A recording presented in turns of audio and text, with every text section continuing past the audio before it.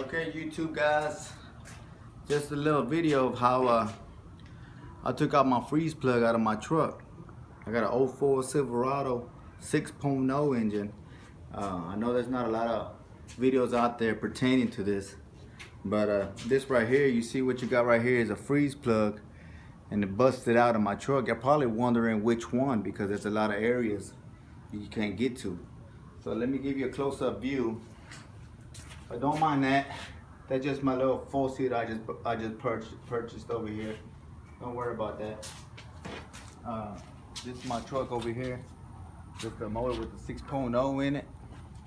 Let me give you the location where this freeze plug was at, and I'm gonna let you know everything I did to remove it.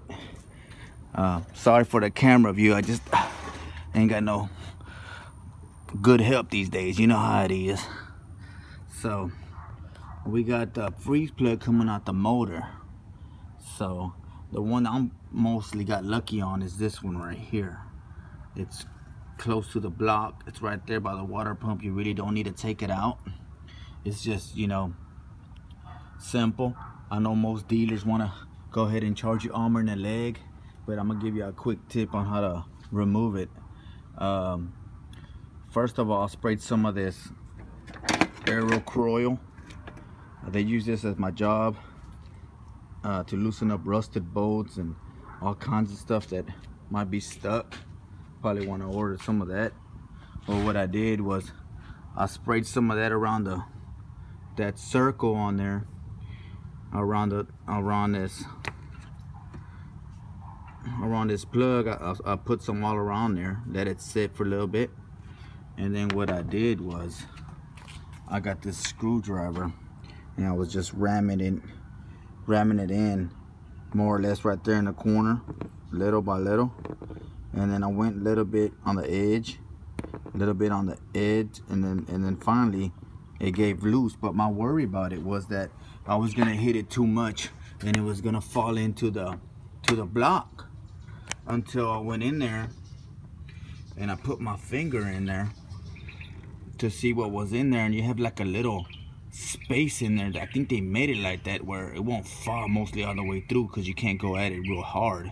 So if it does eventually then you go in there and get stuck, you could go ahead and get it out.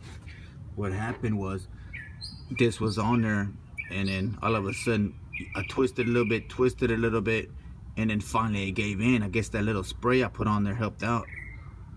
So once that happened, I got my needle nose pliers, and I just went in there and took it out. And you got to go back with some wool, a little bit of sandpaper, and just refine that little edge, because I think I nicked it a little bit.